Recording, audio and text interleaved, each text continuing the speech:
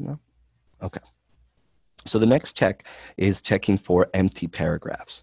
And empty paragraphs can be found in one of two ways. You can actually do a search, go through the document and, look at it and see if you see a line that looks like this. That's an empty paragraph. Correct, right? So as Richard pointed out, by deleting all comments, you risk deleting stuff. So that actually brings up a good point. We try to avoid, unless we are absolutely 100% sure, doing things in a sort of global way, especially when it means removing content or removing comments or anything like that. It's often better to go one by one and make sure that you're retaining things that need to be retained. Although the option is there if you are 100% certain that all your comments were maybe even added by somebody on your team and they told you, it's like, oh, I added those comments, but I already handled them. Something like that.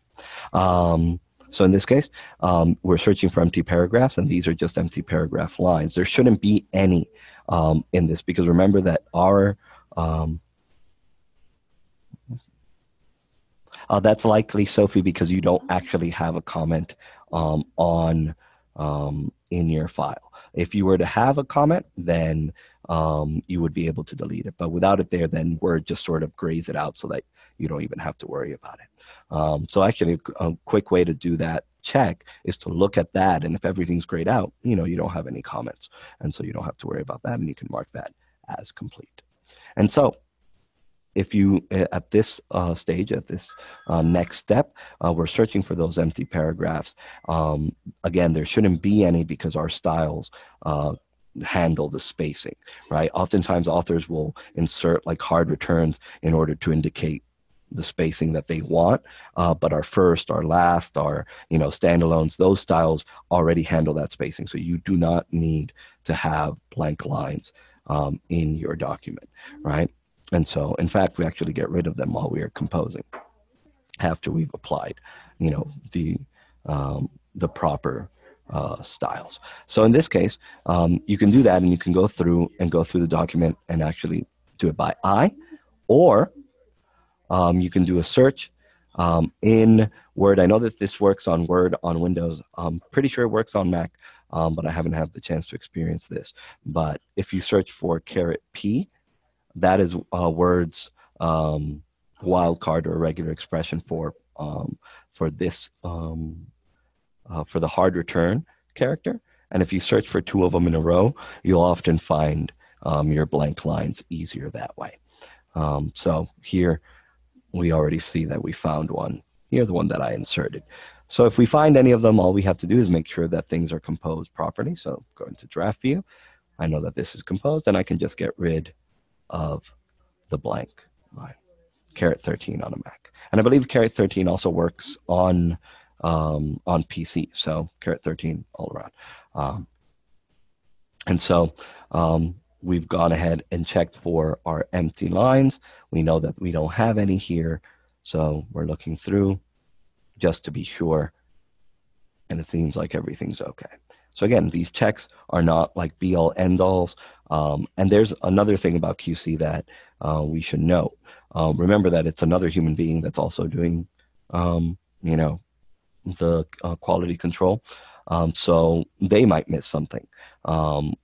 And that is okay, because at this point, what you should always tell somebody, especially somebody who's composing the file, is that they are going to get this feedback. They're going to look at the file again. And if they spot anything else, well, then it's good to get that fixed at that point in time as well. So the reason I say that is because a lot of the checks rely upon not only your knowledge, but also the time that you take with the file, and also just your human eye.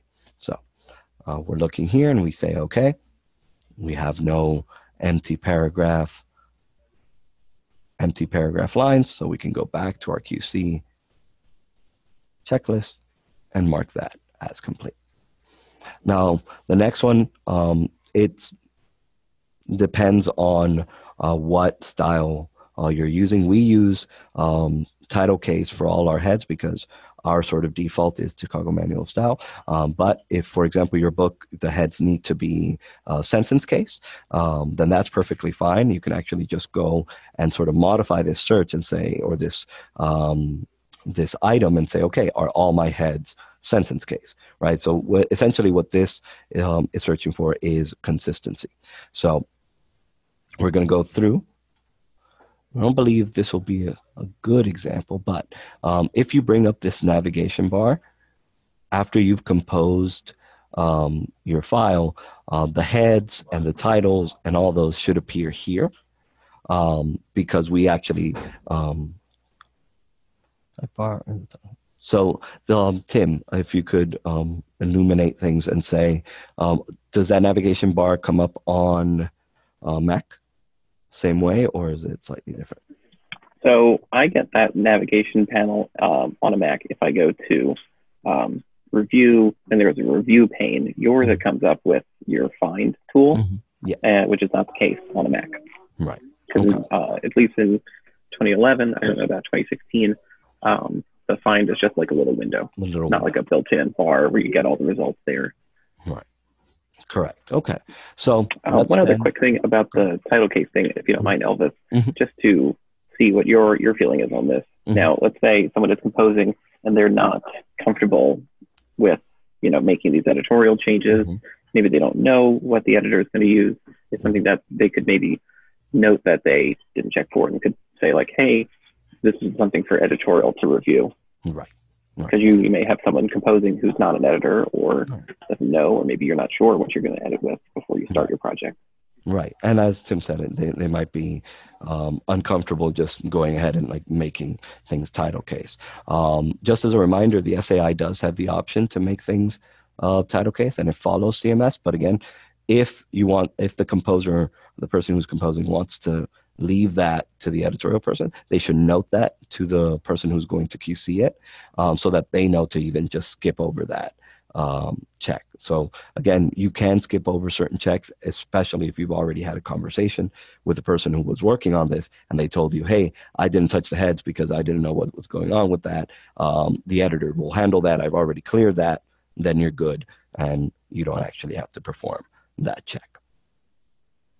So to avoid the issue of the navigation pane, especially since I know some of our users are on Mac, the other way to search for this, right, is to actually just go through the document and look at the heads and make sure that they are title case or sentence case or whatever case it needs to be, right? So in our case, they are.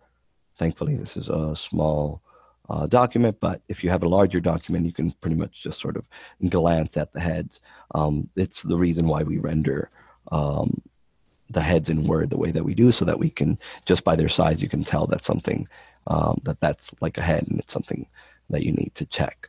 So here, everything is title case. Right. And so, by the way I got right up to the top, if we can also just hit Control Home, right? So Control Home, or I'm assuming Command Home on a Mac, will take you to the top of the document. So we'll go back to our QC checklist and mark that as checked. And now we're looking at structure indicators. We haven't gotten to the regular text checks yet. That actually occurs at the end. Right now we're still working in Word and looking at the file in Word. So we're looking at our structure indicators and we're saying, okay, are chapter structure indicators used for the sections in the front matter, right, in the before the table of content? Remember when we were composing and we were explaining why we use structure indicators, remember that those actually just divide sections that are not labeled with CN, CT, PT, UT, or any of those title styles, or subtitle styles, or chapter number, and so on and so forth.